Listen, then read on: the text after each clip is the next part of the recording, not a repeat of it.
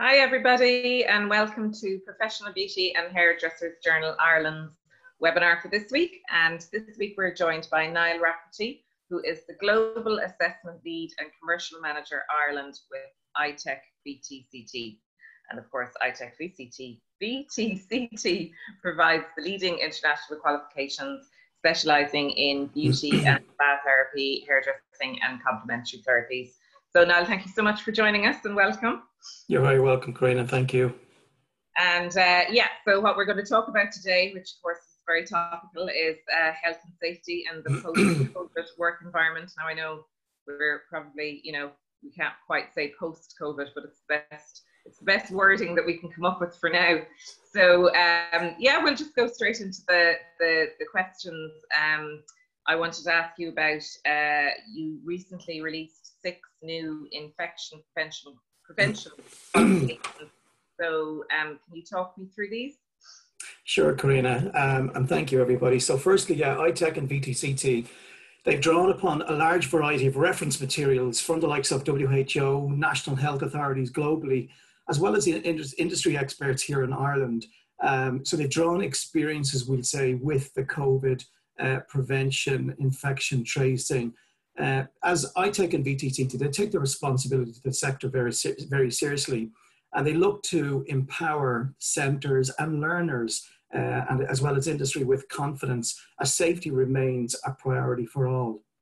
So effectively, there will be 6 new qualifications, and these will be all level 2 regulated qualifications from iTech or VTCT. The particular qualifications, there'll be a prerequisite for fuller type qualifications going forward, but the type of qualifications that will be embedded will be the type of the level 2 award in infection prevention in COVID-19, in hairdressers and barbers, for beauty therapy as well as nail services, complementary as well as sport therapy, makeup services, as well as the sports and fitness sector. So there's 6 particular areas or 6 particular qualifications that will have an embedded particular unit within. So they'll be coming live from the 1st of August. They'll be regulated within colleges here in Ireland as well as internationally. Okay. And then, going forward, like I know that I talked to you about this separately, like COVID-19, how much is it going to be, feature in your qualifications from now on in? Yeah, so these particular new qualifications as in the level 2 award, they'll be specific to COVID-19, the prevention and understanding. So everything was about new learning. So these new qualifications is about the learning of COVID, even though we all know within the hair and beauty sectors, as even well as the sports and fitness sectors, that the whole hygiene, sterilization, sanitization was always there as part and embedded within the qualification as units. So this new qualification will be specific to COVID-19. So it'll be embedding new learning within the existing qualifications, if you want to call it. Okay, and you think from now on, I suppose, all your qualifications will feature after we kind of get over this initial new learning period. Yeah. That, like, going forward, say even like if you think about next year, COVID is just going to become the norm as part of learning, will it? Absolutely. So these new qualifications per se, they will be developed, or they have been developed, and they'll be rolled out come 1st of August. So they'll be embedded within the new academic year within ETBs here in Ireland, as in September, but also in private industry as well. These particular qualifications will also be open for those people who are not registered as a particular learner. So people within salons, within hairdressers, they too also can become that understanding within these level 2 qualifications, and more information as in through the iTech websites or through other industry experts, just HABIC, will have also information on these particular qualifications going forward. Okay. And then just, do you think, as we move forward into, the new phase of living, working, everything, do you think that the learner experience is going to change? So say somebody who, say 2 years ago decided that they were going to enter this industry a certain way or whatever, is that going to be different now because of what's happened with with everything that's happened, really? Yeah, and good question, Karina.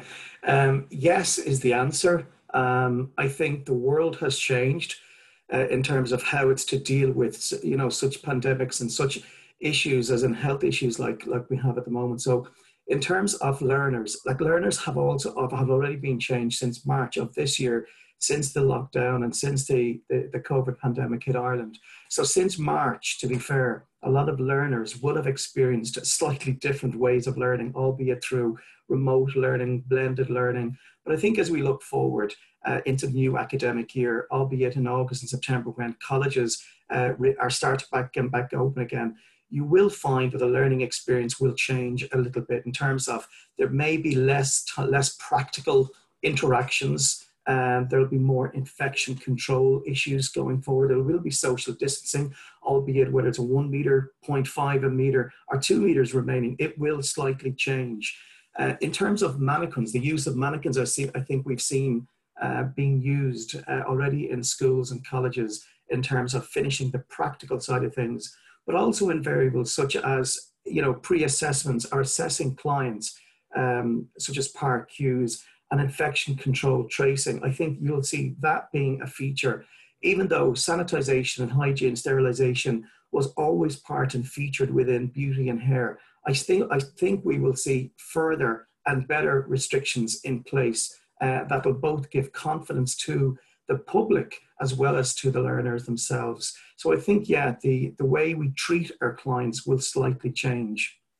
But Karina, also, I do think that it will pay a lot more understanding as an individual, both on their learning and how to live alongside with COVID. So it's a matter of looking at each individual's immune system. So that really comes down to their own specific advice in terms of, you know, getting regular exercise, keeping their immune system strong by increasing their vitamin C and vitamin D. You know, so it's taking, you know, specific control of their own environments as well as their own bodies as well. That will also part and feature within. Yeah, actually, I kind of half thought about it, I suppose, that, yeah, we all have a responsibility now to, Absolutely. because COVID is with us. So it's like minding yourself and staying as healthy as possible so that you Absolutely. don't, you know, and the other responsibility as well, I suppose, that we all have, the personal behavior. Absolutely. You know, the way, like, you know, if you're told, you know, because obviously we can't all be controlled by the government. We have to do it ourselves, yeah. And then what's the best way to reach all sectors within the industry with the aim of keeping the public safe and helping to prevent any possible spread? Well, I think the only way is through effective communication. Now, we've seen effective communication, to be fair, here in this country through the National Health pandemic crisis team. In fairness, it was a very unified voice from the start and the get-go. But I think in terms of, while people might say it was very generic, it wasn't industry specific. But I think then if we look at industry leaders, we think of the, you know, organizations such as HABIC. We think of, you know, industries such as the IMTA, the Irish Massage, you know, training associations, who effectively will be putting guidelines and helping particular businesses to cope with, well, initially how to reopen, but also then how to remain open, and then also put prevention controls in place and educate and empower particular staff members, our new learners as such, that will effectively give confidence to the public as a whole. So I think it's effective communication. It's looking to leading lights within industry, such as the IMTA and HABIC, and HABIC being more specific because it's very holistic and all empowering to the hair and beauty sector. So I think, yeah, communication and effective communication through them will certainly help. Yeah, because I know I spoke to, I can't remember who it was now, but I think it was somebody else that did a webinar around the whole idea that, like, the government can give the rules and the guidelines or whatever, Absolutely. But it's up to the various, like, the hair and beauty industry had to basically take whatever from the government Absolutely. and then come up with its own guidelines. But, like, do you think that that's been done effectively now across the board, as in, like, are, you know, obviously each business is individual and, you know, everybody's is running their own business the best way that they can. But do you think that there has been quite a sort of uniform response across the whole hair and beauty industry, that everybody in the industry is pretty much doing the same thing, as in around, you know, face masks, you know, all of that stuff that's involved within the salon? Yeah, well, I think it is important for each an individual owner, whether they're small, large, or medium-sized business. I think they have a responsibility to adapt and adopt a lot of the government guidelines, which is the social distancing, which is the prevention in terms of wearing the face mask or shields. I think that was the generic, and I think a lot of businesses have done that. But then when they looked at specific, you know, industry, we'll say, guidelines, they looked for advice from the likes of the IMTA or HABIC, which is, well, how do I give this particular bespoke, if you want, qualification in terms of, or not qualification, a bespoke, we'll say, service to the client. So they looked for specific advice from representatives or industry representatives such as HABIC and IMTA about, well, how do I keep myself A, open as a business, but B, then to give confidence to this consumer. I think that's the missing link. And I think the likes of the organizations have done a really good job in doing that, and giving the confidence, but also in terms of lobbying the government to be a voice. I think a lot of what these organizations have done collectively and have done very well in terms of opening a little bit early, because effectively these were essential services for a lot of people, and not just for the service they get, getting their hair done or their nails done or a massage that they get. It's looking at the social, it's looking at the mental, and it's looking at the other aspects to these services that I think a lot of industries take for granted. So yeah, effective communication has worked, in my opinion. Okay. And you just touched on my next question there around, you know, I think it's very, very clear to everybody that the pandemic has shown how important the hair and beauty industry is to the Irish. It's like, it's across the board. It's like, it's really important to the Irish people, and like from like an aesthetic point of view, a vanity point of view, you know, and then it's really important, like as you said, for like the social aspect. I mean, I know I was talking to somebody the other day who was waiting for a hair appointment, and she was making the point that like what she missed most was, obviously she missed her lovely hairdo, but she also missed that social thing. It was the little treat that she gave herself. Absolutely. Every, you know, 4 weeks or whatever. So like, we saw how important it was, and then, you know, we saw also how important it is to the economy, because there are so many, you know, businesses around the country. So do you think, following on from the pandemic, that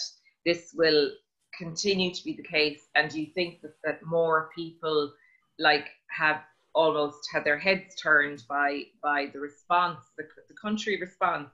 I mean, it was so massive, the way the whole country wanted the hair and beauty sector to reopen. They were like jumping up and down going, you know, let them open, let them open. So do you think that's going to attract more people come into the industry? And then within the industry itself, do you think that the people in it will be looking for more upskilling, because they've now seen that what they're doing is such an important job and such an important part of Irish society and the Irish economy? Absolutely, Karina. So I think, well, on two aspects, both from an economic perspective, there's a report due to be published by HABIC in the coming weeks that will indicate that the hair and beauty, you know, is worth approximately 1.53 billion to the domestic GDP here in Ireland, which is significant. And that's stripping out retail as well as the educational factors that go alongside with the hair and beauty sector. So that in itself is a significant contributor to the Irish economy. I think that, yes, you're correct in what you're saying. In the past 3 months or so, I think that both the hair and beauty industry have taken itself very, very seriously in terms of lobbying the government, but also giving people hope and objective to come back into their hairdressers, both, as we said before, for that social, that mental, but also as a driver within the economic derivative. Because if you look at each local authority that are waiting for rates and rents in certain aspects, and what that leads to an economy, I think it's bigger than all of that. I think another notable factor that the Irish economy, as in per head of capita, we spend more on our hair and beauty services than the UK. So that in itself is significant. So there's a lot of kind of economic benefits, we'll say, as well as the social aspects. But I think as a whole, we have taken this industry very seriously, and we have heard very serious and professional people come out during this pandemic within the hair and beauty sector. So I think it's done itself very, very proud. But I think going forward, it needs to do better in terms of having one collective voice for the hair and beauty sector, rather than having disparate and mixed messages going about. So I think then within the hair and beauty sector, I'm happy to be a member of, the HAPIC organization, which is again a non-for-profit organization that collectively is a representative body of both the hair and beauty sector, including barbering here in Ireland. Yeah, because I was, just as they announced that the salons were reopening on the 29th, I was talking to Margaret from HAPIC, and she made that point that, going forward now, the industry really needs to almost use that recognition that it got during the pandemic and build on that now going forward, because it was a real moment of realizing that this industry is really, really at the heart of Ireland, in every way possible. Yeah. Absolutely. And do you think, within the industry, are there any qualifications that are becoming more sought after now? Is there any area, for instance, that's seeing a rise in demand? Yeah, well, I think, speaking from an iTech and VTCT perspective here in Ireland, I think we've always seen a very strong recognition for new learners or people coming back into industry from a different industry and doing such things as it's beauty specialist diplomas, but holistic, massage, even sports massage we've seen, because people are more active. So by having people more active, they do want that, holistic massage. They do want that deep tissue or sports therapy massage. We've seen naturally nails and makeup, as well as the hair and barbering, saying very, very strong within the sector. And I think is an indicating factor. If we walk down any high street or any back street, anywhere in Ireland, what do we see? We see hair, barbering, nail, holistic therapists setting up as sole traders. So I think that in itself is saying that the demand is there for these services. So in order to supply them, we supply them with regulated qualifications through our training institutions, either through ETBs or through the private educational areas. So yeah, we see it as a very stable and growing market, albeit yes, in different sectors. Okay, and do you think, I know that we talked about this briefly ourselves, the whole area of the mobile market, the freelance market, it's in some cases the black market. Yeah. I know that we talked about how you reach those people as well around getting the health and safety standards up to scratch. Absolutely. Well, I think, look, there's definitely a spotlight that needs to be shone onto the freelance stroke black market, both from an economic driver, but mostly from a safety stance. So we're hoping to reach out to that particular market, the freelance market, to try and educate through CPD or through these particular level 2 qualifications to upskill them and empower them with these COVID prevention type qualifications that they can either do either through HAPIC or through an iTech particular college or a VTCT college. So we're trying to reach out to say, look, we all have an act to play here. Albeit whether you're in the PAYE market, whether you're freelance, whether you're sole trader, or whether you do, subversive activity, freelance activity, we're kind of reaching out to everybody to educate, which effectively will keep the public safe. Yeah, I suppose, it's the number one thing is the Absolutely. health and safety of the public, when it comes down to it. And then I suppose my next question, we kind of looked at already about, do you think the industry will get the recognition it deserves now? And will the skills and qualifications required to work in it become more streamlined? As in, the skills that are involved in being in the industry, do you think that people people are now going to realise that they're more, you know, advanced than what we would have assumed, if that makes sense. Yeah, absolutely. But I think there was always, you know, there was always that thing that I am just a hairdresser or I am just a therapist. I think now people have realized that they're not just anything, that they have, you know, that they've gone through probably a 2-year program, you know, whether full time or part time, doing a vocational but regulated qualification that they should be proud upon. So this industry, I think, has shown that it can be very proud and it can stand on its own 2 feet. And it is such a driver to the Irish market. So I think, yeah, professionally, we can drive through, as I said, becoming one voice, either through joining, you know, associations such as the IMTA or joining such as the HABIC. I think once we have a collective voice, we become more stronger and harmonized. But I think then we all then drive standardization through regulated qualification, and we insist on standards. So I think if we insist on standards, well, the public will insist on standards to a certain extent as well. So I think we all have a role to play on both educating the public to receive only standardized, we'll say, hair or standardized barbering or standardized massage therapy. And I think that's what we should insist upon.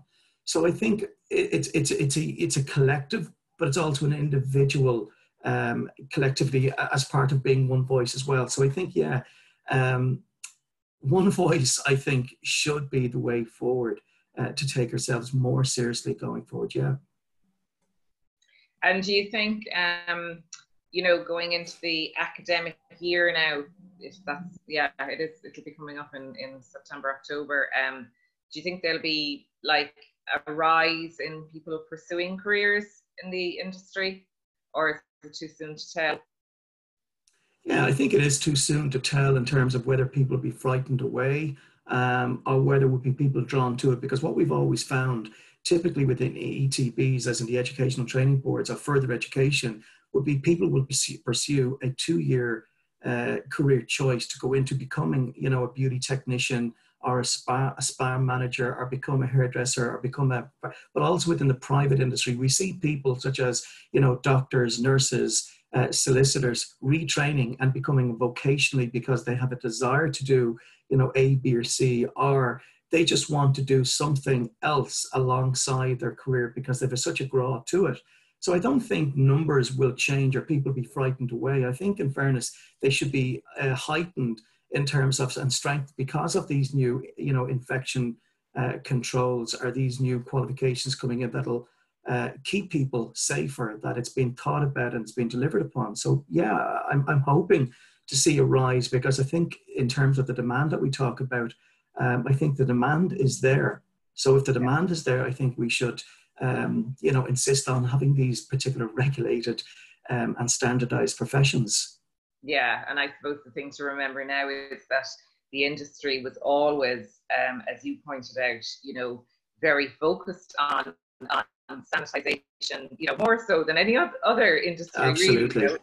And now the whole pandemic thing has put a spotlight on that, and it's made the industry even more regulated. Absolutely. You know, so that's a good thing. Okay, then, did you want to add anything in yourself that I didn't ask? No, I think it's a good aspect in terms of shining the light onto the hair and beauty industry in terms of how they're coping. And I think we've seen, you know, anecdotal evidence that, you know, a lot of hairdressers, a lot of beauticians, a lot of massage therapists are open. They're ready to go again. You know, they're doing very well. But I think going forward now, what they need to do is focus on the retention in terms of giving the confidence to their client to say, you know, I hope you enjoy the experience, albeit it might have been a little bit longer in terms of the experience because of we take you seriously. But then again, it's to rebook that appointment, you know, for retention of existing clients that I think will then drive the market into greater places. So I think it has opened really well. And I think it's a good indicating factor that, you know, that there is light at the end of the tunnel. Yeah, it's definitely opened really well, and I know there's like we all knew that when it opened that everybody was going to be rushed off their feet. So I suppose the next phase that we'll be looking at now is, helping people to figure out, how to keep busy.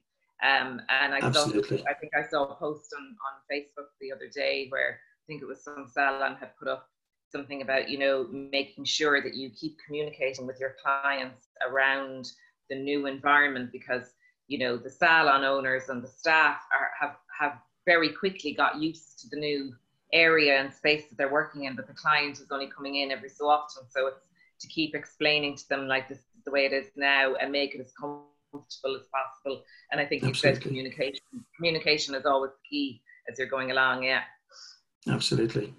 Yeah, brilliant. Okay, thank you so much for joining us, Niall. You're very welcome. Really good to talk to you and get some updates there. And thank you everybody for tuning in. And we are going to be back same time next week, and we'll be chatting to Valerie Finnegan-Cahill, who owns Icon Hair Design in Cork. And we will be talking about that topic that I just touched on there at the end with Niall, around the whole, getting back to business, because we'll be a few weeks in at that stage, and it's kind of like how to maintain, the flow of business, and how to iron out any, obviously there's everybody's going to have a few issues in the first couple of weeks, but all about getting back to business, keeping it going, and looking forward. So thanks everyone again for tuning in, and thank you, Niall. You're very welcome. Take care, everybody. Take care. Bye-bye. See you next week, guys. Thank you.